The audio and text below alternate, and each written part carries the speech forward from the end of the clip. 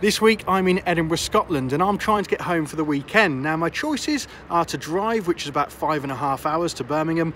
I could catch a train, which is again 4 or 5 hours, or of course I could jump on board a flight. I'm travelling with Flybe today on the Q400 from Edinburgh to Birmingham.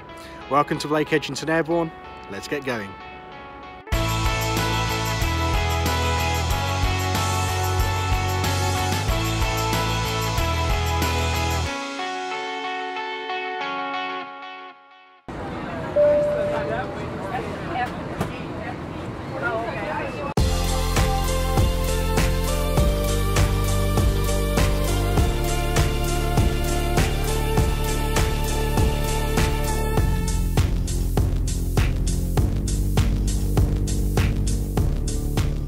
You'll find the check-in area of Edinburgh Airport on the ground floor, with the Flybe desks a little less obvious than some of their neighbours.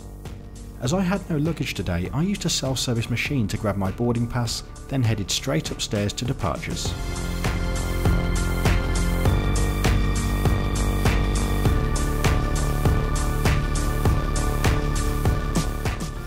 Edinburgh Airport has the usual selection of shops found in many UK terminals, but I was pleased that you could also purchase some Scottish products before heading home. There was also a store selling items from Harry Potter, which is pretty appropriate as many locations in the books were inspired by Edinburgh. Depending on the time of day, you may also like to grab something to eat or drink pre-flight, and there's a very good choice in Edinburgh Airport.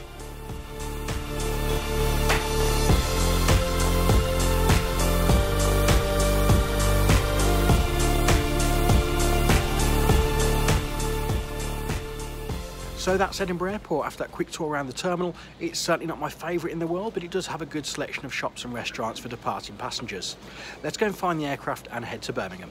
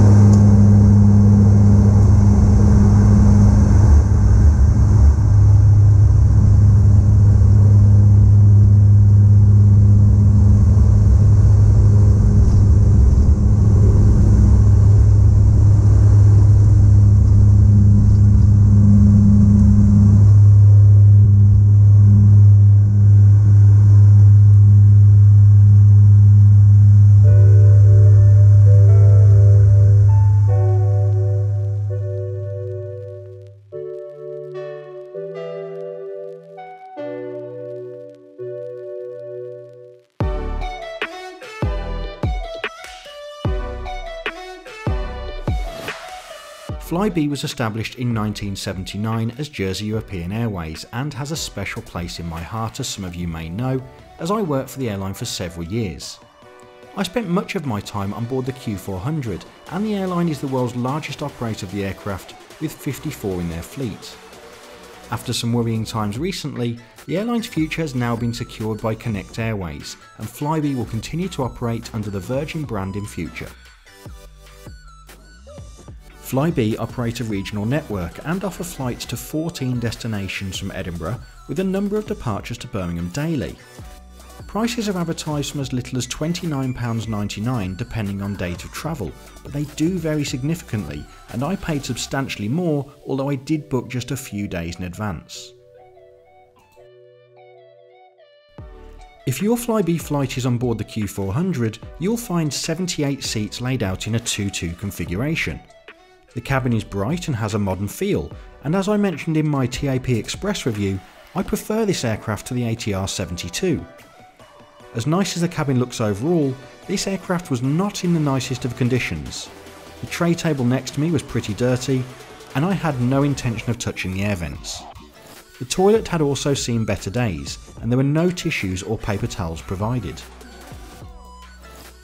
Although the cabin cleanliness was disappointing, I was pleased with the offering in the Cafe Flybe menu. The selection of snacks and drinks is quite impressive, and prices are pretty reasonable with deals available depending on the items purchased. I went for a quick sugar fix and something to take the edge off a long day.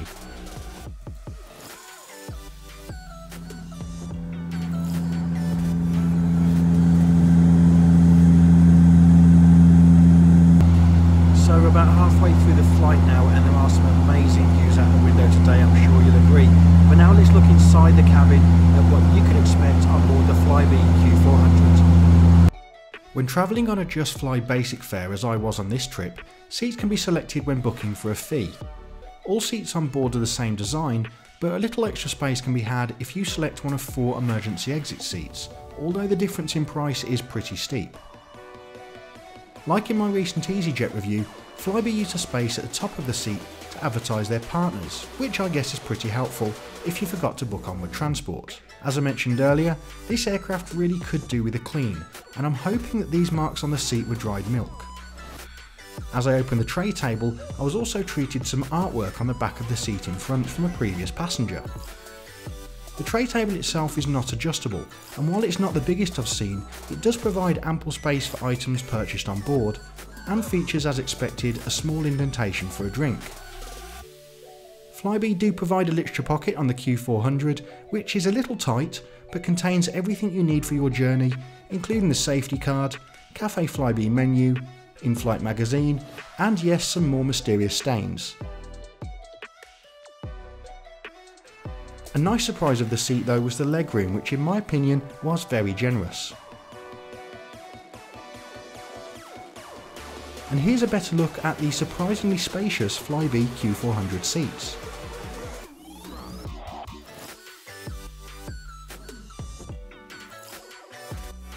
A good way to pass the time during a flight is to check out the in-flight magazine.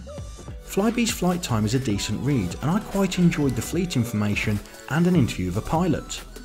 There is also a useful guide to the destinations that Flybe serve, and in this particular issue, information of one of Birmingham's top restaurants. Before we arrive in Birmingham, I just wanted to let you know that not only can you follow my journeys here on YouTube, but also keep up to date with my flights as they happen via my social media accounts.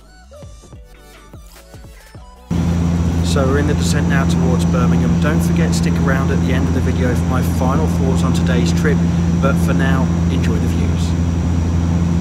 I hope you're enjoying your flight with us so far today. Thank you very much for choosing to fly with Flybe, and we look forward to working with you on board again with us very soon. Thank you.